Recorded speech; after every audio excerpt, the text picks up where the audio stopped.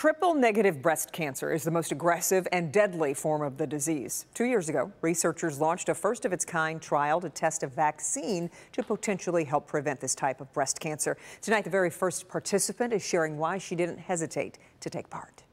Nobody on my mother's side or my father's side had breast cancer that we know of. So it was quite a shock. Jennifer Davis has been on a roller coaster ride since being diagnosed with triple-negative breast cancer back in 2018. The first thing that prompted me to go to the doctor was I had found a lump in my left breast. The mother of three sought care at the Cleveland Clinic. She went through very aggressive and typical chemotherapy. When Jennifer finished treatment, she was offered the chance to participate in the hospital's breast cancer vaccine trial, which aims to prevent triple-negative breast cancer by prompting the immune system to attack the tumor and keep it from growing. There is a window of time after a patient's diagnosis and treatment that they are eligible for the study.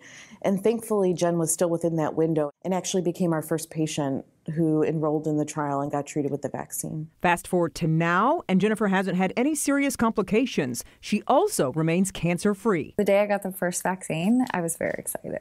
I didn't really think twice about it, and I've had people tell me, well, weren't you nervous? And honestly, I wasn't. Jennifer takes pride in knowing the vaccine could help save lives in the future. And eventually, one day, down the road, it could prevent triple-negative breast cancer altogether. So to not have that anymore, I'm so hopeful. Incredible. Well, the first phase of the trial tested the vaccine in women already diagnosed with triple-negative breast cancer. The next phase began earlier this year, testing the vaccine in women who are cancer-free but at high risk for breast cancer.